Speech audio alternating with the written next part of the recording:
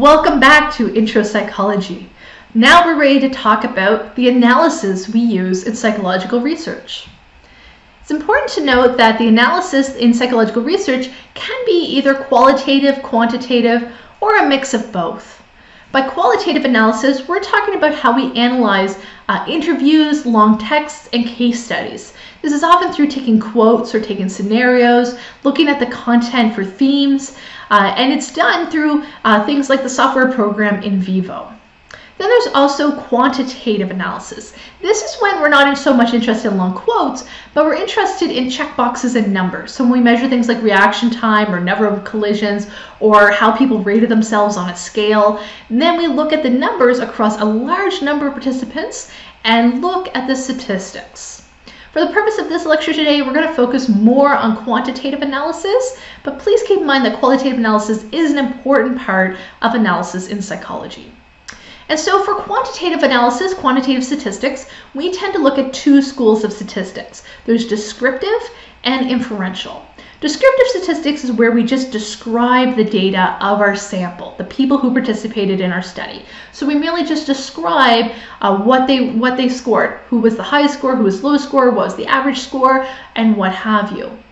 Then with inferential statistics, we actually take the numbers in our sample and we try to use the sample to explain things about the population.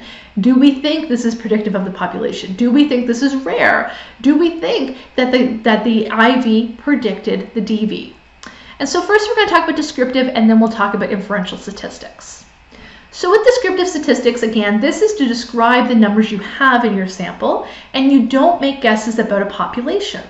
And two of the main things we use in descriptive statistics are distributions and associations. A distribution, shown on the left with the bell curve, is the idea that we're looking at one variable. Imagine we measured reaction time in a sample of 100 people. We might find some people score very low, they have a slow reaction time, and some people score really fast, and some people are in the middle. We'd actually find most people are in the middle on most human characteristics. And so what we'd find, what is plotted over there is on the x-axis or the horizon, that is the reaction time. And what is on the vertical axis or the y-axis, that's the number of people who scored that way. So when the curve is very low, few people scored on the tail ends of the curve. And when the curve becomes very high, this shows a large number of people scored in the middle on our measure of reaction time. Now what we do with that measure of the distribution is we can look at two things, central tendency and variance. So central tendency tells us where the center of our curve is. And in most human characteristics, the center of the curve is in the very center. It's a symmetrical curve. Sometimes it's not though. And when it's not, we can tease this apart and start to look at three measures of central tendency. Those are the mean, the median, and the mode. The mean is the mathematical average. So this is if you add up everyone's reaction time and divide by the number of participants, we have the average reaction time or the mean. The median is the middle score. This is when you line up everyone's reaction time from slowest to fastest and you count which score is in the absolute middle. That is, 50% of participants were slower and 50% of participants were faster who scored in the middle. Sometimes the median is the same as the mean, but in other cases it's not.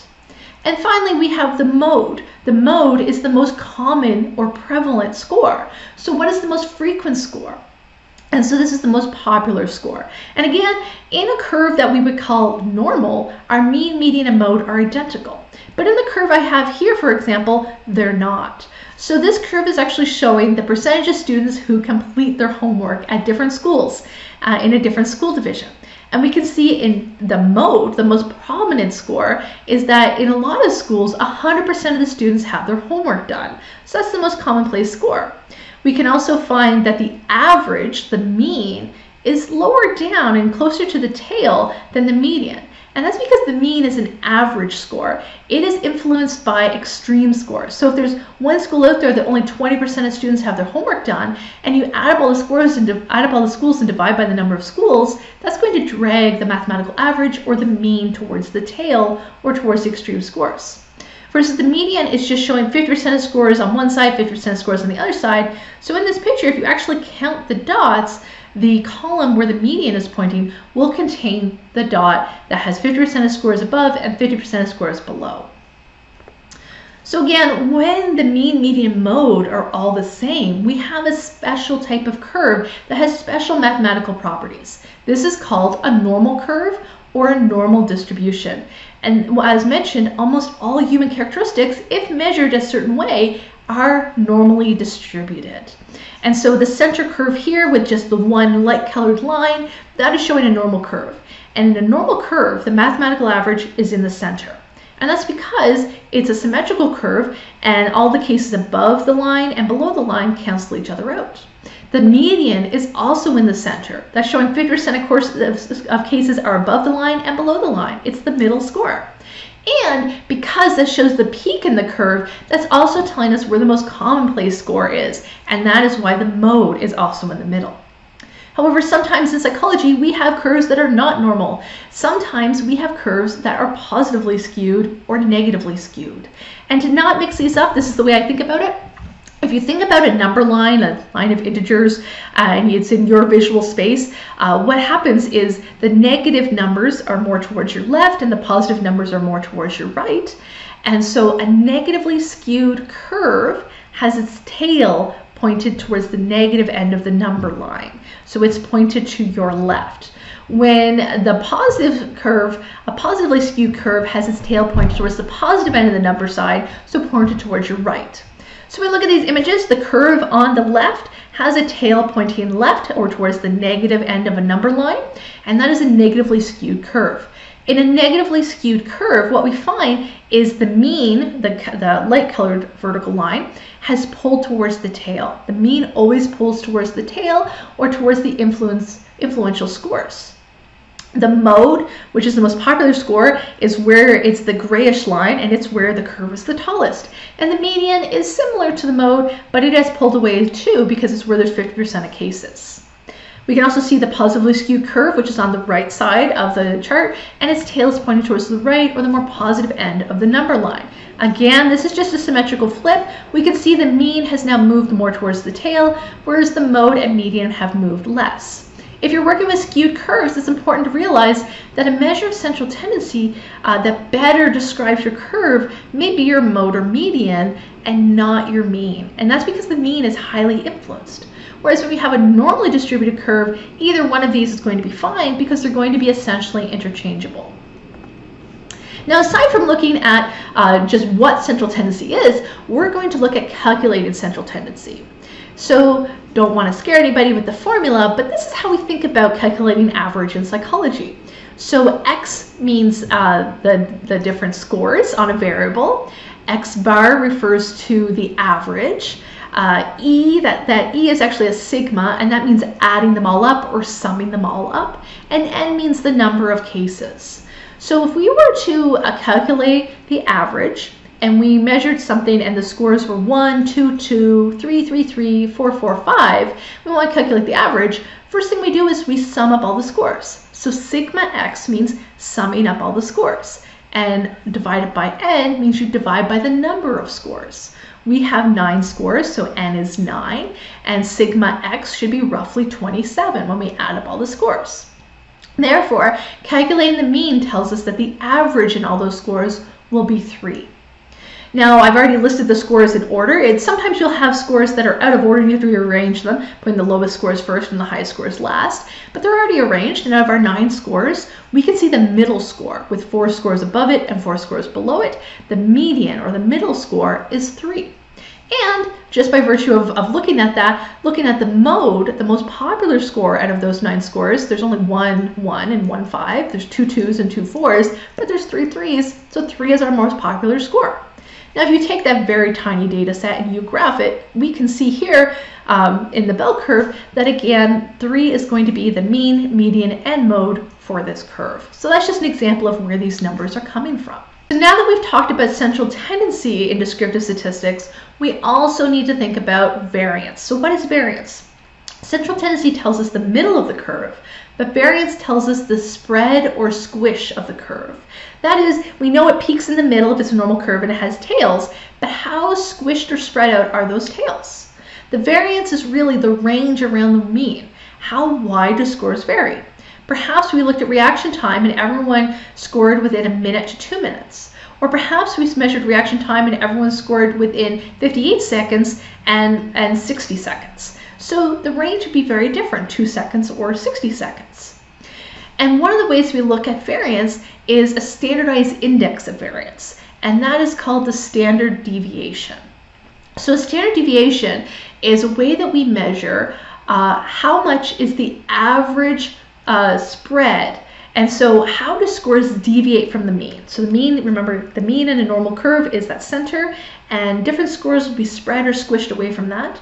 But on average, what's the distance of scores from the mean? On average, what's the distance of scores from the average? So the typical distance from the mean. So to give you an example, if we were to ask everyone how many fingers and thumbs they have, we may find our curve is either a straight line or pretty close to our straight line. That is, I would anticipate the mode and the mean and the median to be 10 digits on your hands. We may have some people with 11 or 12 or 9 or 8 or less than that. And so there would be some variance, but the variance would be relatively small. In comparison, if we asked everyone to run a marathon and we measured how long it took everyone to run a marathon, we may find that there's no one time in the marathon where a ton of people cross the line. There might be some people who can finish in 3 hours, and there might be some people who finish in 7 hours, and we might find there's a constant stream of people and that the curve is pretty flat. Of course, the imagery on this slide became pretty common when we talked about the COVID-19 crisis and flattening the curve. So this is the idea: we didn't want everyone to get COVID-19 in the same number of weeks. So in this case, we're looking at the distribution of the days, and the vertical is how many cases, or the frequency of new cases. And we wanted to make sure it was spread out. So we wanted to make sure the curve had more variance, and the curve is measuring the dates of which people were diagnosed. And so you can see down here the more colorful curve with the orange and yellow, blue, green, red. That is showing distinct vertical intervals on the curve. And these intervals are called the standard deviations. Beyond a normal curve, there's certain mathematical properties we can assume, and we know that a standard deviation around the mean, so the two blue vertical lines, on a normal curve, close to 68.5% of all participants will be within one standard deviation of the mean. So they'll be within one interval below the mean and one interval above the mean. So within the two blue bars, we've captured close to 70% of our sample.